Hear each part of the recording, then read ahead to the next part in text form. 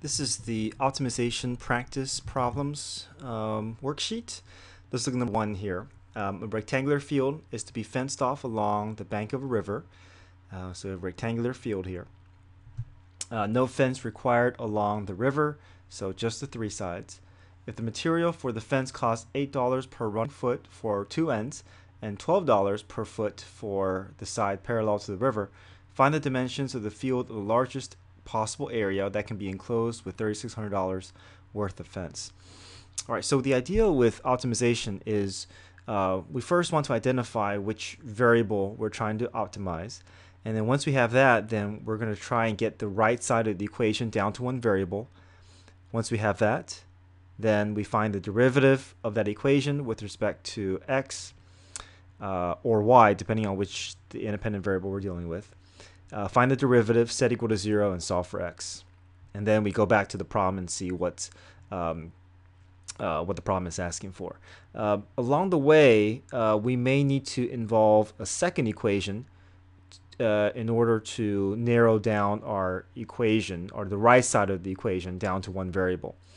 All right, so in this case here, we're dealing with area and perimeter. So let's see here. We're trying to find the optimal or the largest possible area. So that indicates to us that we're trying to optimize area. Okay, so let's think about what area for this problem is. The area for this rectangular shape is just going to be x times y. I'm going to assign the horizontal as the x and then the vertical as the y. So area is simply x times y. We want to find the derivative of area equation, but notice that there's too many variables. So what we're going to do is we're going to create another equation that will allow us to replace the y in terms of x or x in terms of y. But either way, we're trying to get the right side of the equation down to one variable. All right, so we also have information about dealing with perimeter or cost. All right, so the cost of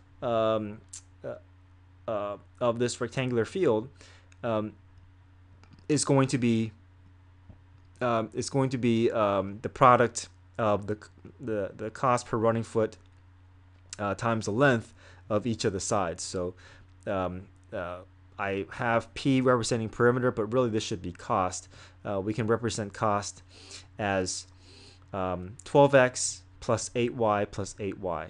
So depending on what x and y is, once we find out the length of x and length of y, if we plug all that in, this will essentially give us cost. So let me put this in parentheses. Really, this equation is for cost. All right, so we have an equation for cost. We know that the cost that we're dealing with is $3,600. So we can replace C or P with 3,600. Now we have an equation that will allow us to, we have two equations that will allow us to get one equation down to just one variable. So I'm just going to go ahead and get everything in terms of x. So in this equation, I'm going to solve for y. So if I solve for y, subtract 12x from both sides, divide both sides by 16. And then I plug this expression in for the y. Now I have my equation down to one variable. It's just a matter of trying to clean this up and rely on power rule to find the derivative. So if I distribute the x through and divide by 16, I'm going to get 225x minus 3/4 x squared. All right, so now once we have our area equation, so now we just have to find the derivative. So to find the derivative, we can go through power rule. So 225x becomes 225. 3/4 x squared becomes 3/4 times 2x, which is 6/4 x. We find the derivative, set equal to 0. Once we have that, we can solve for x. 3/2 x equals 225, so x equals 150. So the optimal x value provided given these restrictions with cost and perimeter is going to be 150 feet. So the optimal x distance or length is going to be 150 feet. So if that's the case, then we can use a known equation to help us solve for y. So we have an equation already from the cost equation. So if I plug 150 in for x, I can then solve for y. And when I solve for y, I get 1800 equals 16y, so y is equal to 112.5 feet. So therefore, the optimal possible dimensions for to create the largest possible area given these restrictions will be 150 feet by 112.5 feet. All right, number 2, a rectangular storage container with an open top is to have a volume of 10 cubic meters. The length of the base is twice the length of its length. Material for the base costs $10 per meter squared. Material for the base for the size costs $6 per meter squared. Find the cost of material for the cheapest container. So we're going to try to minimize the surface area. We're trying to minimize surface area. Find the cost of material. So we're trying to find the optimal cost. Okay, trying to find the optimal cost. Right. So and then the cost is going to be very much related to surface area. All right, so let's think about what surface area is. Surface area, we're going to add up each of the areas of each of the faces of this rectangular storage container, and we're going to add them all up. So, they're all going to, each of the sides, we have to be careful about the dimensions of these sides here. So, let's see here. Open top, so there's nothing up top here. Length of the base is twice, the length of its base is twice its length. So I'm going to have one length be 2x and then the other length being x, because for the base that's the relationship. And then the height of this box, I'll let this represent as h. All right, so we have 5 faces to worry about. There's nothing up top here. So let's start off with the base that's on the ground. So the area of this base is going to be 2x squared. Okay. Let's see. This face that's facing us here is going to be 2x times h. So 2x times h is this front face here. And then the back face will be the same as well. So 2xh plus 2xh. Okay. And then the side has an area of x times h. So the side is x times h, and then the other side is also x times h. So xh, xh. So we have the area of each of the 5 surfaces represented here. If I combine like terms here, we get 2x squared plus 2xh plus 2xh, and these are like terms. I can combine this to be 4xh.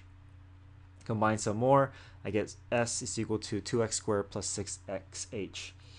Now, when we factor in the cost of each of the faces, we know the base is going to be $10 for the base, and then each of the sides is going to be $6. So $6 times 6xh. Okay. So if we clean this up, we have our cost equation being 20x squared plus 30xh.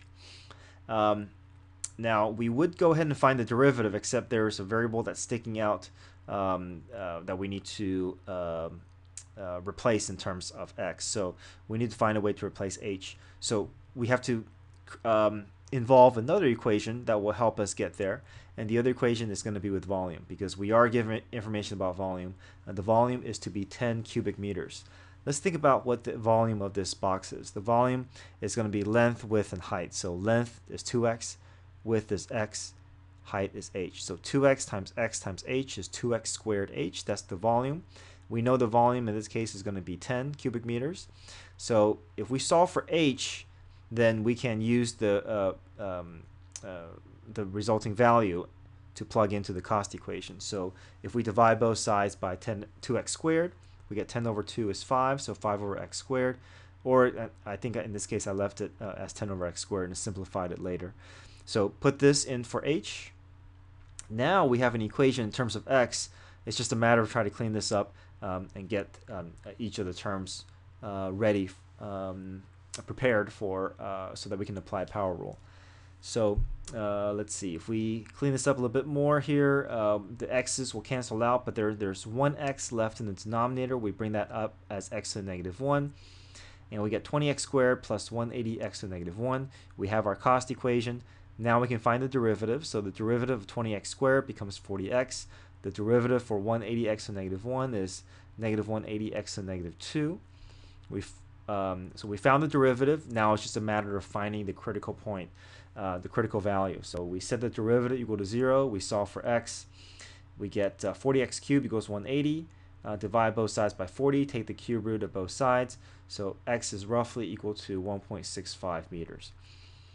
Find the cost of the material for the cheapest container. So we found that the optimal length for the x value is going to be 1.65. So if we plug 1.65 into the cost equation, this cost equation still has the h in it. So if we plugged into the cost equation that's already everything in terms of x, we'll get 1.65 squared plus 180 times 1.65 to negative 1.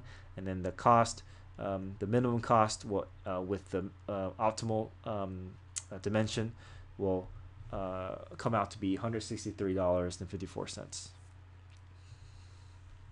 All right, number 3, a piece of cardboard measures 10 by 15 inches. 4 equal squares. It's a misprint here. 4, the number 4, equal squares are removed from the corners of all sides. Find the maximum volume. So imagine each of these corners are cut from this box here, and then we can just fold along these flaps here to make it vertical to produce a box. Okay, so with no top. All right, so let's think about what the dimensions of this box will be after we cut out this x corner, or corner with length x. So that means that and once we cut out x, then this length was 10, and then this starts off, this sheet of cardboard started off as 10 by 15. So if this is 15 inches, then if we cut out x's from both sides of this from this 15 inches, then we're left with 15 minus 2x. So 15 minus 2x will be the resulting length of the box. Okay, the width will be 10 minus x from both corners, so 10 minus 2x. So we have our width or length being 15 minus 2x, our width being 10 minus 2x, and then our height is simply just x. So imagine these flaps coming up. So once the flap comes up, then that vertical distance will be x length. So here's the height of the box. Okay, so looks like we don't have to, and we're trying to maximize volume. So we just have to find the derivative.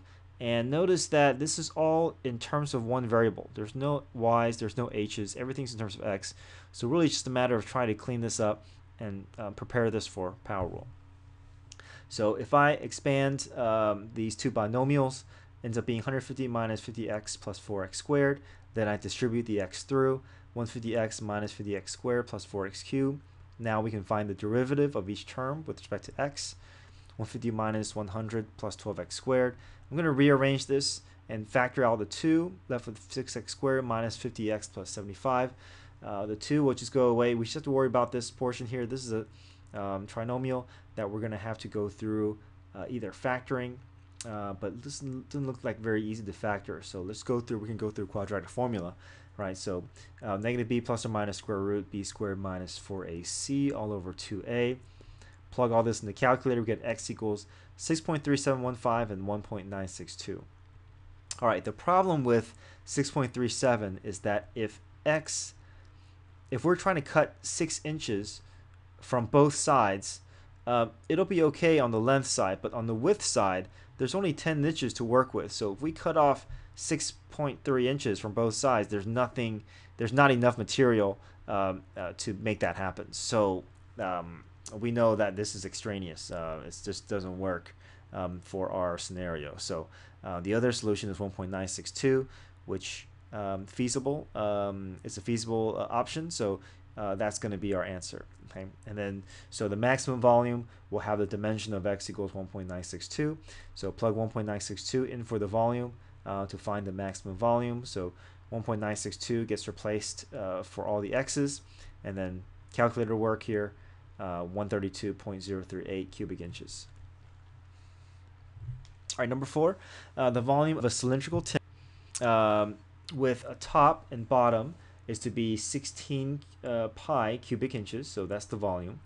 If the minimum amount of tin is to be used to construct a can, what must be the height in inches of the can? So we're given some dimensions, some formulas here that we can use. Cylinder has a volume of V equals pi r squared h, and the surface area is 2 pi r squared plus 2 pi r h. So here's the area of the circular bases, and then we have the vertical component.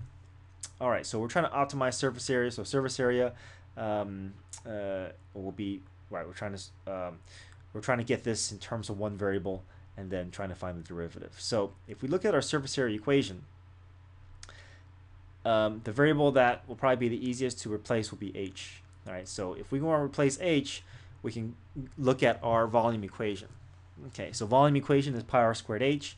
We're given a starting volume to begin with. We know we have to work around the fact that the restriction here is we're dealing with a cylindrical tin can with a volume of 16 pi. So we can replace 16 pi in for v and then solve for h. So divide both sides by pi r squared. The pi's cancel out. 16 over r squared is equal to h.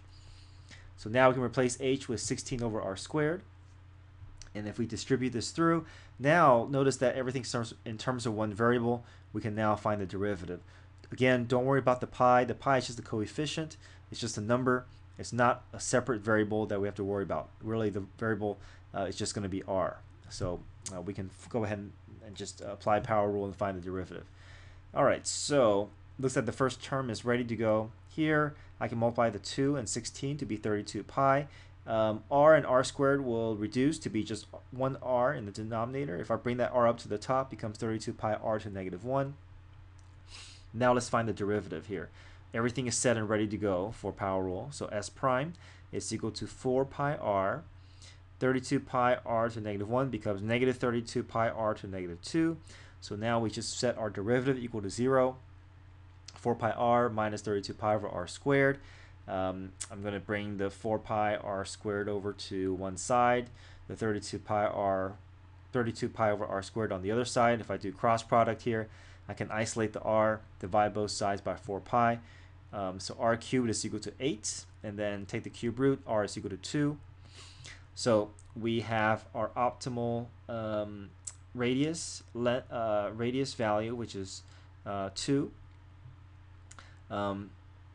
So it says what must be the height. So we know the optimal radius is 2. So then to find the height, we just find an equation that will allow us to get h. So h is 16 over r squared. So we know r is 2. So 16 over 2 squared. 16 over 4 is 4 inches. So therefore height is 4 inches.